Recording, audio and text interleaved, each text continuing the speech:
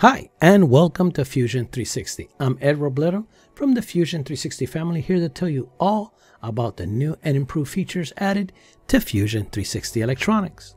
As you may already experience, Fusion 360 provides you all of the mechanical, manufacturing, CAM, simulation, and electronic design tools and much more into a single unified application.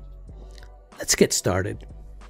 Fusion 360 is recognized as the only application that provides the best electromechanical workflow experience compared to all available applications.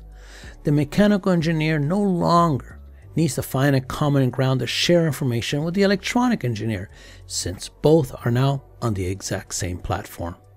Providing the correct outline of the circuit board based on the enclosure usually entails some sort of a file conversion that is continuously being repeated for every update.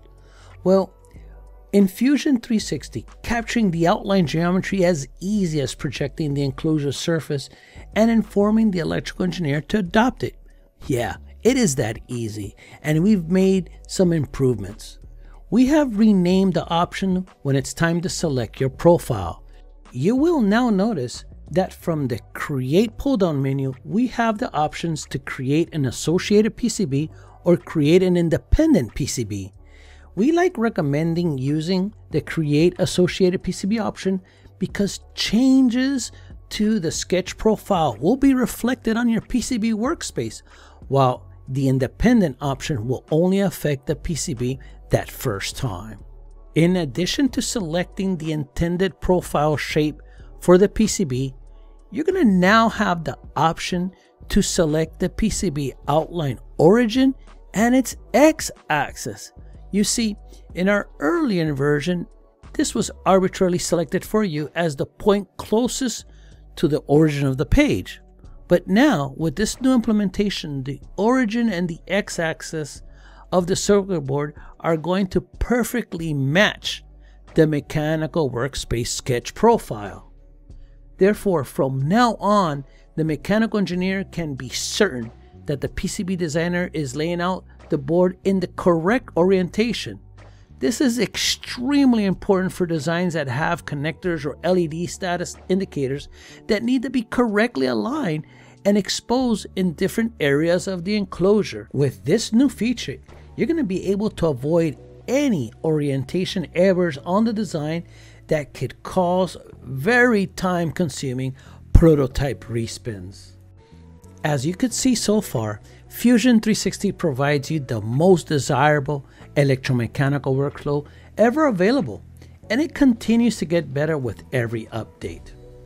In this release, our team of developers has made it easier for you to make changes to the PCB profile by selecting the Edit Board option available in the Edit in Place environment, making it so much easier for the mechanical designer to make changes to the PCB outline, such as selecting additional geometry or maybe using a different sketch profile for designs that require a different outline.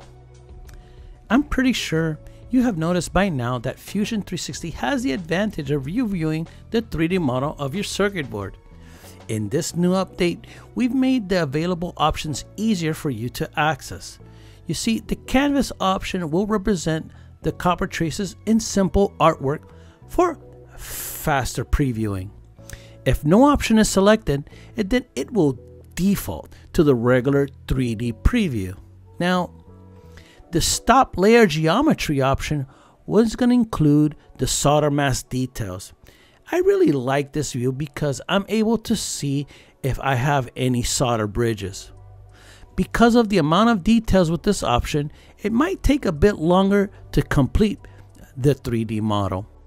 Since Fusion 360 is 100% compatible with Autodesk Eagle, it is possible you might be reworking some legacy designs, or you might be completing a design that was created by someone else.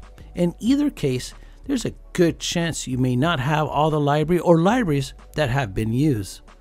From the Library tab, you will now notice the option to export all or some of the components into your library.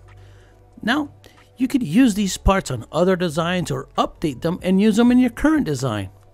This time-saving feature will help you avoid finding component spec sheets and recreate them when they're already available on your design. I really like using this feature to add 3D models to libraries that I have created using Eagle. Using the Fusion 360 Package Editor Calculator makes this task very easy. I'm going to complete our update by letting you know of another interface update in the schematic editor. See, while working on the schematic, you will always be looking for time-saving options that will optimize your design time. One consuming task in the schematic is making connections. From the context menu, we have always had the option to break out components on buses. In this update, you're going to now notice we've added the option to the schematic toolbar under the Connect section.